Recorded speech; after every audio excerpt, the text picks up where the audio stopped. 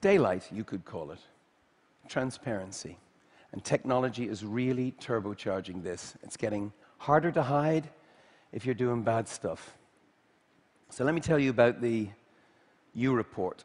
So I'm really excited about it. It's 150,000 millennials all across Uganda, young people armed with 2G phones, an SMS social network exposing government corruption and demanding to know what's in the budget and how their money is being spent. This is exciting stuff. Look, once you have these tools, you can't not use them. Once you have this knowledge, you can't unknow it.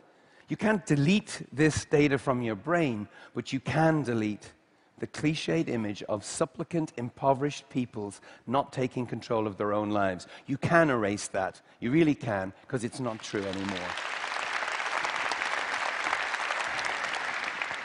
It's transformational. 2030?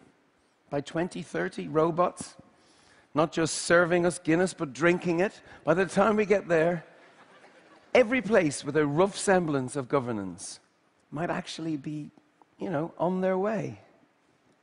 So I'm here to, I guess we're here to try and infect you with this virtuous data-based virus, the one we call factivism.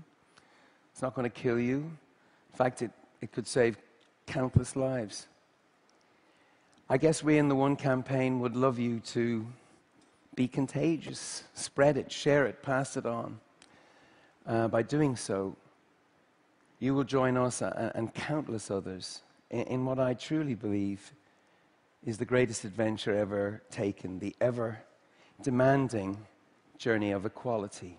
Could we really be the great generation that Mandela asked us to be? Might we answer that clarion call with science, with reason, with facts, and dare I say it, emotions?